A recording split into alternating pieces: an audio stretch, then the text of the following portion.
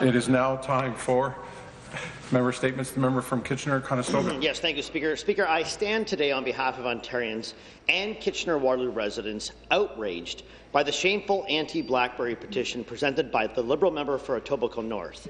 While BlackBerry's trailblazing as the leader in secure mobile communications has meant all G7 governments have become BlackBerry customers, the member has suggested BlackBerry use, quote, is handicapping, retarding, and penalizing MPPs. The member's choice of words is regrettable, offensive, and quite frankly, he should know better. Speaker, MPP smartphones are paid for by Ontario taxpayers, and given rampant privacy and security concerns, Ontarians expect their parliamentarians to utilize the most secure workspace available. As we know, with more security approvals than any other, the most secure workspace is provided by BlackBerry. Frankly, if the member wants the latest Apple apps or Snapchats with friends, he can do it on his own dime. Perhaps he should ask President Obama or the Department of National Defence if their use of BlackBerry is, quote, handicapping and retarding their work. Shame on the member for his misguided attack. Is this the Wynne government's plan for building Ontario up by tearing down a Canadian institution employing 4,700 Ontarians? As the MPP for Waterloo Region, I'm standing today to register my disgust. I encourage the Liberal member from Kitchener Centre to join me in standing up on behalf of her community to better inform her colleagues of BlackBerry's importance and prevent this type of offensive, reckless, insensitive attack.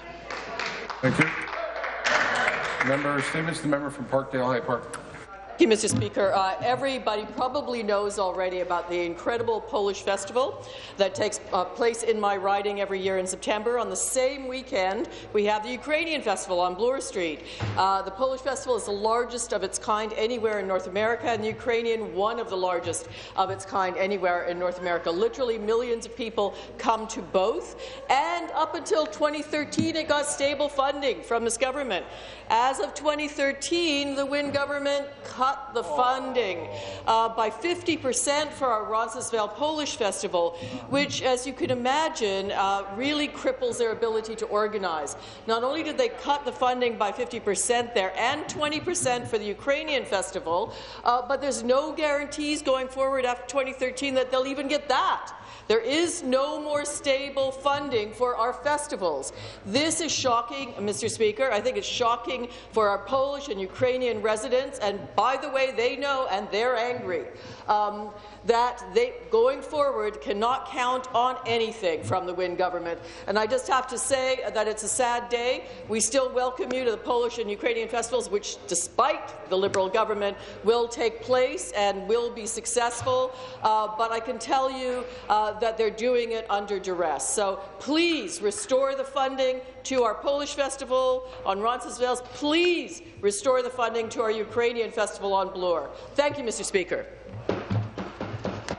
Thank you, member statement. The member from Beaches East York. Well, thank you, Speaker. Speaker, on May the 1st, an inspiring community leader from my fantastic riding of Beaches East York, she retired from Toronto East General Hospital after 25 years of dedicated service. Teresa Vasilopoulos both resides and works in my riding and started her career at Toronto East General as a member of the hospital's communication department. 18 years ago, she then moved over to the hospital's fundraising arm and has served as the president of the foundation ever since. Surrounded by a remarkable team of physicians, staff, volunteers and board members, Teresa has seen firsthand the evolution of the Toronto East General Hospital from a small residential community hospital into one of Canada's leading hospitals for innovation, quality and fiscal management. Teresa was at the forefront of the fundraising campaign that has raised over $60 million for Toronto East General's new 380,000 square foot patient care tower. Called the Ken and Marilyn Thompson Patient Care Centre, it will enable the delivery of efficient, accessible, high-quality patient care. And Teresa has also been at the lead of several other very important advancements, including the fundraising for a urology robot, which has propelled the local hospital into a leadership role in robotic surgery for prostate operations. Another significant achievement due to Teresa's fundraising efforts is the hospital's progression into becoming a regional centre for lung cancer surgeries. So I would also be remiss if I did not mention that the outgoing hospital president, Ron Devitt, and I look forward this Friday to meeting the new CEO, Sarah Downey. And this afternoon, Speaker, I will be participating in McHappy Days at McDonald's in my riding.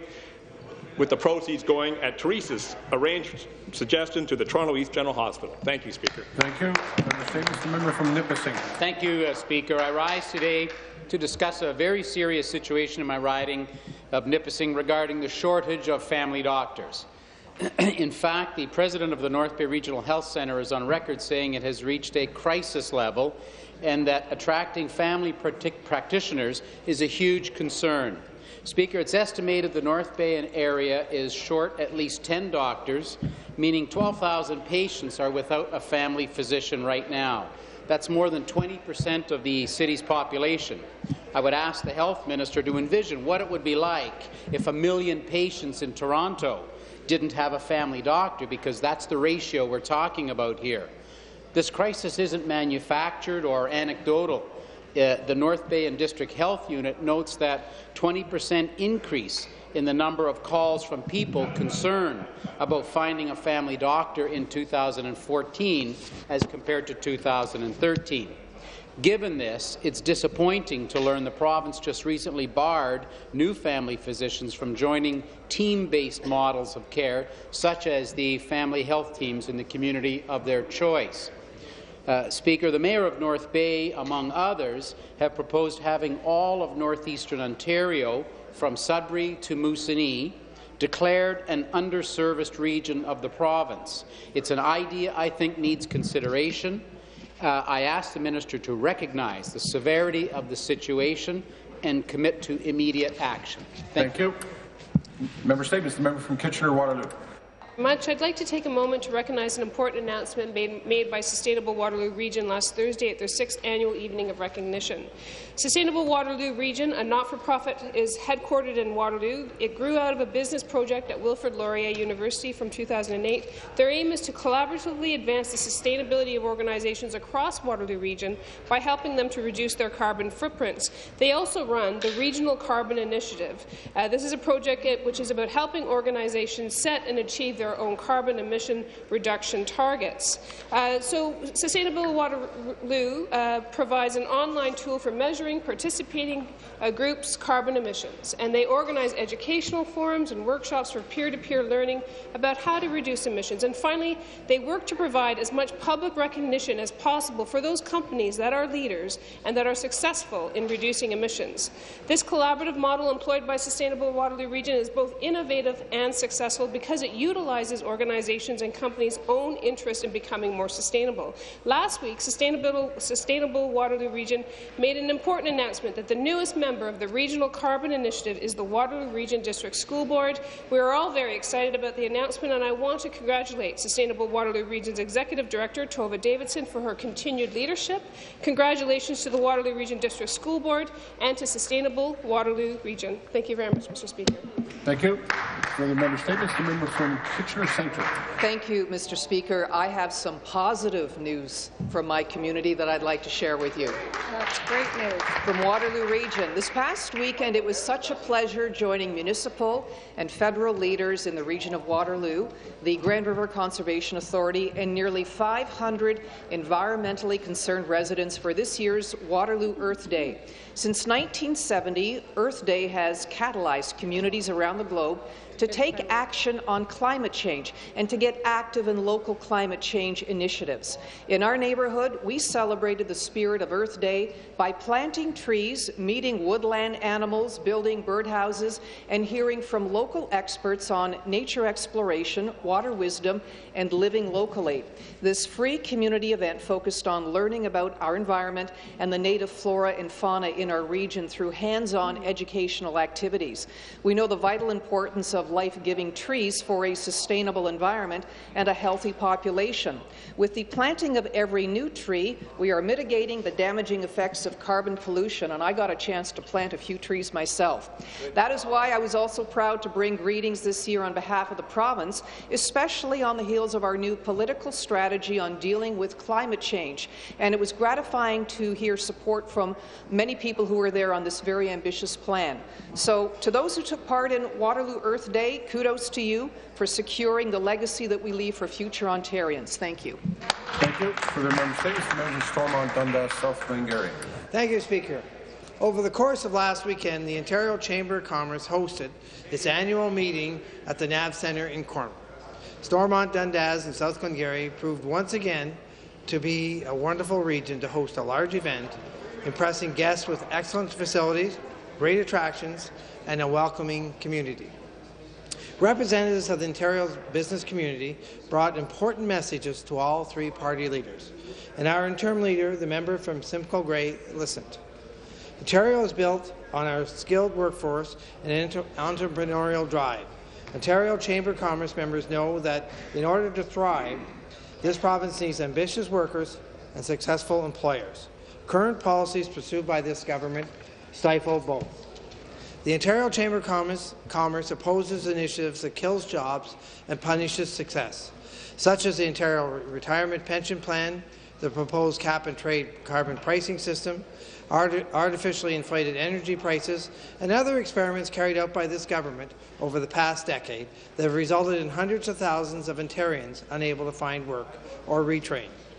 Entrepreneurs need a welcoming and competitive environment in order to thrive and have the confidence to invest in their people and their businesses. As legislators, we must foster a culture of success rather than one of just scraping by that this current government is offering.